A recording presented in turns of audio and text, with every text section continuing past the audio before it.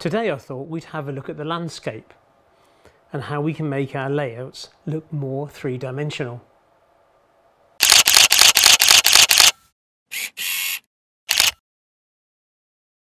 For regular viewers of this channel, you'll have seen this board before, and also when I did a previous video on laying out the back scene. On this board I did the improving your track video, and there are the main up and down lines and also a siding here that I want to use as a parcels line.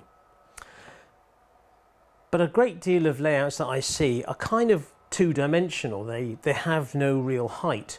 So what I wanted to do in this area was build a hillside and then go off from this hillside to the next board, which would be onto a viaduct. So what I've come up with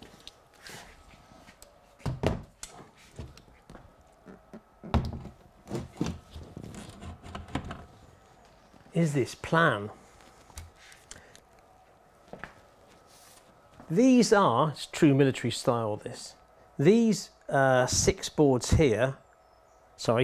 boards here make up Chadwick. So I've got this board here which is board 1, board 2 is the station, board 3 is the bend, 4 would be where the viaduct is that I'm planning, 5 and 6, well these 2 boards here are the old Chadwick, which was the automated loco shed which used to be Chadwick TMD, and then a joining board at the bottom.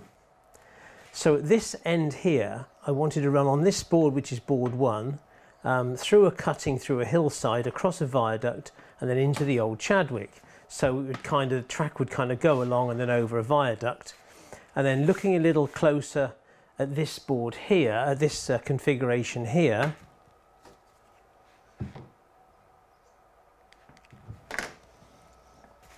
the green is obviously the hillside, so I'm going to build a large hillside here, a smaller hillside here, with the cutting running straight through the middle where the 2 lines go, and then out across the next board and across a viaduct, and hopefully that will all kind of make sense.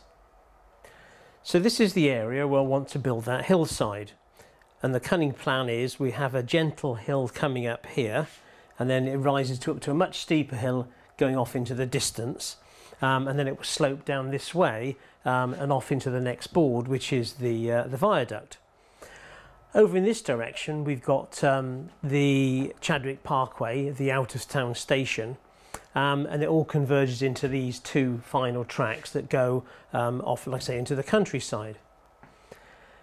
What I have found, and I've made the same mistake myself in the past, is that lots of layouts have too much track. Now when you've got a limited amount of space, then naturally you are going to put more track in because playing trains is what it's all about. When you've got a little more space, then you can be a little more extravagant with the countryside. And of course, whenever you go on a train, you're not trundling through cities all the time. Most tracks go out into the countryside. So as I come out of Chadwick Parkway, it goes into 2 lines off into the countryside with fields and cows and farms and the odd country pub, and that's the kind of feel I'm after. And as the back scene kind of runs into the countryside and looks more green, and that's what I'm kind of hoping to do. So I'm left with a dilemma now of obviously what to build it from. So I've got some choices. I've looked at paper mache, cardboard strips, plaster of Paris, building formers. But what I thought I would do is come up with a very cheap and cheerful alternative that hopefully we can all use, and that is polystyrene. Of course we all get it in packaging, so what I've done up to now is I've just kind of shaped it roughly. So this is the edge that will go along the track. There's a siding here which is the old parcels line, and that will kind of end in this area. So oops, he pokes it under the back scene.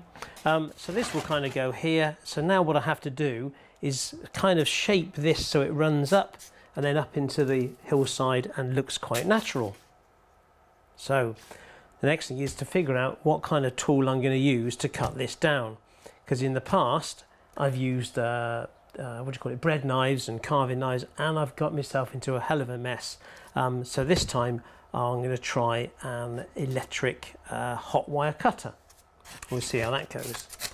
Also worth a mention at this time is what to do with this face. Well, as the lines go through the cutting, I thought I would have these Metcalf wall sheets, and I would put these around the cutting to kind of give it the right, make it of the right fabric. But I don't think this will stick particularly well to polystyrene, so what I thought I would do, once I get this shape correct, I'll then put a piece of card around it and glue that on, and then glue this onto the card to make sure there are no undulations, which I might get if I'm putting this straight onto there. And we'll see how that shapes up. So here's the little beauty. It's a hot wire foam cutter from Woodland Scenics. And when I bought this, I also bought some replacement wire, 48 inches of replacement wire, just in case I ran out. So let's open up this thing and we'll kind of have a little look what's in here. And bits are falling out already.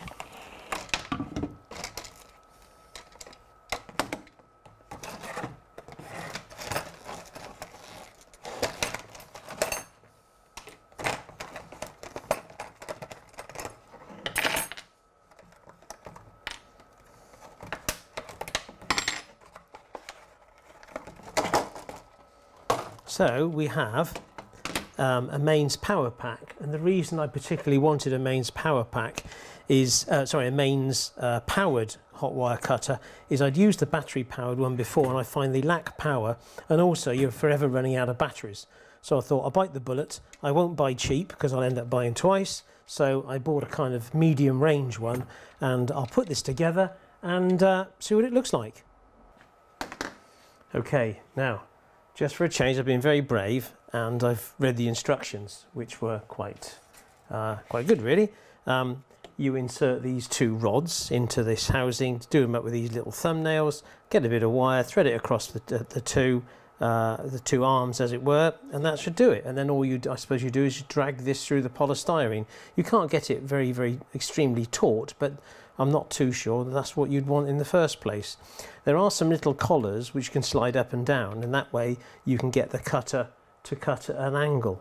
But we'll see if we need that. Anyway, the wire in the package was 26 inches long, and you probably use 6 inches at a go. So it was useful buying the extra wire because the wire itself, when you put it down, it's actually quite hard to see because it is so fine. When you've cut it, put the wire back in the packet, otherwise you may mislay it. So I've plugged the little power supply in, so we'll plug this into here, and that goes in there. And there are a couple of a safety precaution, and that is just to mention that when you cut polystyrene, it could give off toxic fumes. Excuse me while I cough. Could give off toxic fumes, and using a valve vented area. Now this is obviously the on switch here, and I don't know if you could see that little bit of smoke that came off it. So now if I pull it across, oh blimey, look at that. Hey,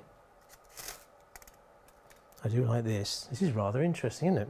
So if I've put a little GoPro camera in the corner of this layout now, so you might be able to see from a different angle if that footage kind of records. So if I go wide on this camera, and then hopefully you can see how I'm attempting to do it. So I want to take this side down. The trouble is, of course, if you mess it up, you can't, well, you can glue it back on, can't you? So I press the button, and I want this hill to go down here into nothing really, so you can feel it pulling if you're going through too quickly. Yeah, this is quite simple really. Even I could manage this. Right, so what's the most difficult thing I need to do really is to straighten up this curve. Excuse me while I adjust the camera now. You go wide on there, where's the camera? There it is. And then hopefully you can see what I'm doing. Let me bring it up. So what I'm trying to do now is to straighten out this piece here. This would be a challenge because it's obviously quite thick.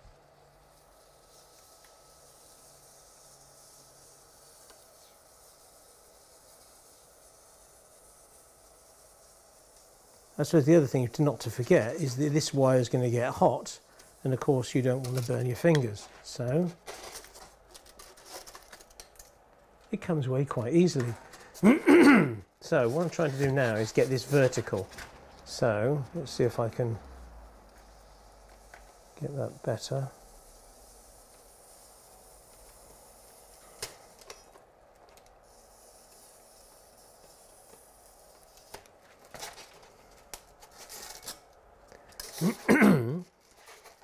And of course the easiest way to do this is just to nibble at it slowly, isn't it? So that you don't take too much off in one go, otherwise you could ruin the contours. Whilst it might appear to be somewhat messy with these little bits coming off, rest assured it's a darn sight cleaner than it is than trying to use a carving knife. Well, now it's starting to take shape. This is still too steep, and I think this is still too high, and I've taken a little more off of this edge than I wanted originally planned, so now I have to take a little bit more off this edge then to get it to sit right. I've put a little GoPro camera in the corner, so hopefully that'll give you a better angle on how the hill is kind of shaping up, and this now needs to come back here. So I need to take off a fair amount of this face here. This tool is a cracking little device actually. I found it best to have a dustbin nearby, because otherwise you get surrounded by these little kind of offcuts which you don't really want. And it's, of course, it's very much a judge it by eye kind of routine, and you don't want it to be too uniform, otherwise it just wouldn't look kind of natural. So there we go, the hill has shrunk considerably. It's in place, and I've kind of toned it down to sort of feather it out into the landscape, but made it into a bit of a mound. Then hopefully then it will flow back up into the other hillside. On the other side I've kept it almost vertical for the retaining wall, and I did use a knife just to bring this one down a bit because it was so wide, but without that little hot wire cutter it would have been very difficult. So that was a little bonus. I quite enjoyed doing that. That made a nice change, trying out a different kind of tool. And I've also cut this piece here reasonably low so that you can actually see into this siding. If this had been so much higher, then clearly you wouldn't have been able to see the buffer stop at the end of the parcels line. So I think that's pretty good. So what am I going to do next? Well, next I think I'm going to paint the top of this with a poly filler. It'll mask off some of the marks that are still on it. There's a crack here where the polystyrene joins. So I'm going to paint it over with a poly filler, and I'll probably mix up some paint in the poly filler so that I'll get a base coat underneath. And then, as I said before, I'll then set about putting a piece of card on that edge to give it a foundation for the Metcalfe brickwork. So there we go. Anyway, I'll paint this up and mix it up and get back to you. Well, sadly I didn't quite have the poly filler I'd hoped for, but I did kind of find a builder's mix anyway, which was grey. So what I actually did was just painted it on, and then with a wet paintbrush, and I then went over it and evened it out. You can see some of the paint streaks on here, but once I put all the scenic material on there, that'll kind of soon disappear, which then takes me up to the retaining wall. I mentioned I wanted to put a little card on the front, because that will kind of give the wall a much better bond. But of course then what do you use to stick this piece of card to the polystyrene? And I did think about PVA, but having explored the garage, what I did find was some sanitary silicone, and I think that will hold it much better, and of course it won't go hard, and it'll always have some flex in it. So if I can just spread some silicone on it, we'll see how that looks. I just need some kind of a spreader, which is another piece of card.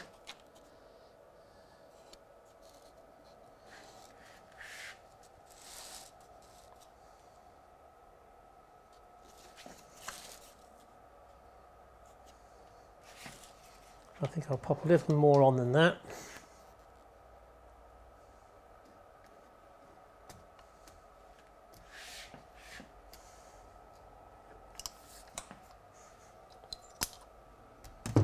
Make sure you're wearing old clothes for this, won't you? Because well, I'm sure we all have ruined perfectly good t-shirts and got in enormous trouble with our wives.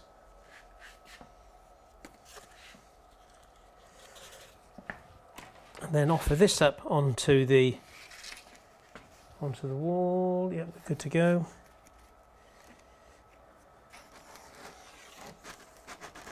And then pressing that home.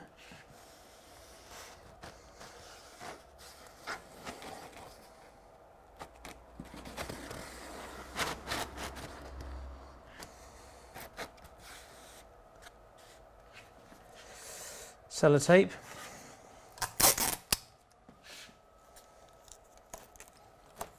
To keep it in place.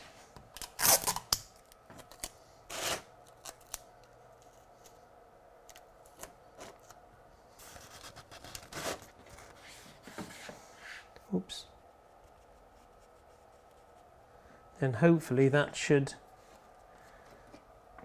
go okay. I seem to have a little bit of a dip here. You only notice it once the card's in. The board it tends to come in a little bit. And as luck would have it,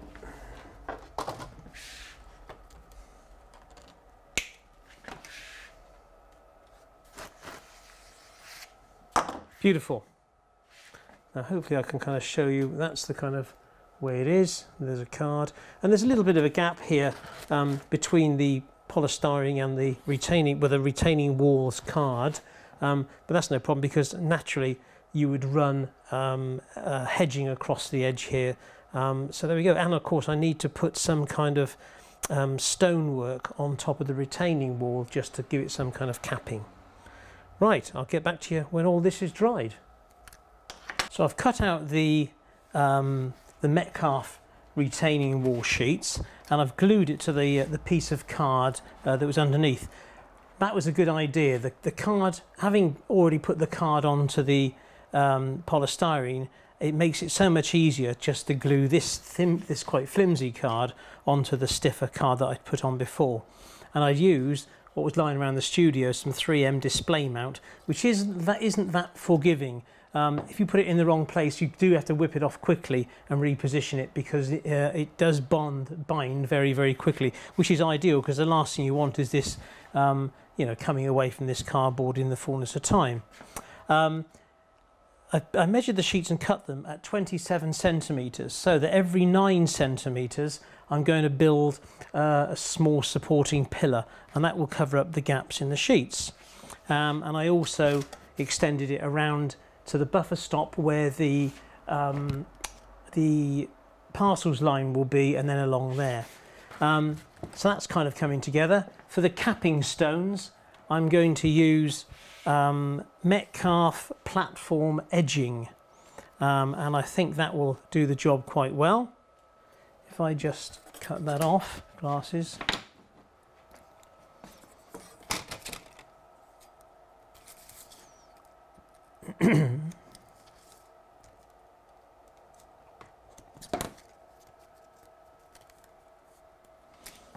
And that will kind of sit along the edging like that, and I think that will work quite well as a kind of as a finishing touch.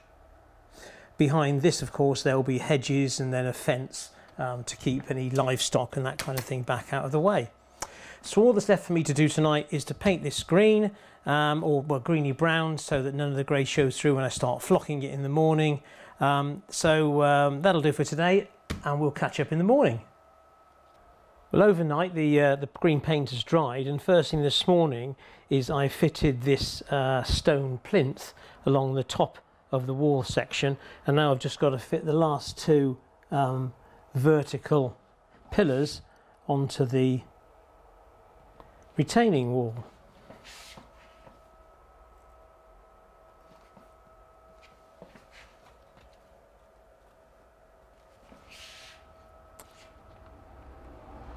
And then all I need to do then is just to put a little bit of capping stones on top of those. So it's coming together reasonably well now, even though from this side here you actually won't be able to see it from where you'll view the railway, but invariably I'll run cameras through this and it will look the part. Along the top here I will end up putting some kind of fence around here, and then I'll obviously put some hedging along there. So the next thing I'm going to do is just to put the putting the capping stones on these two, and then I'll flock the whole thing.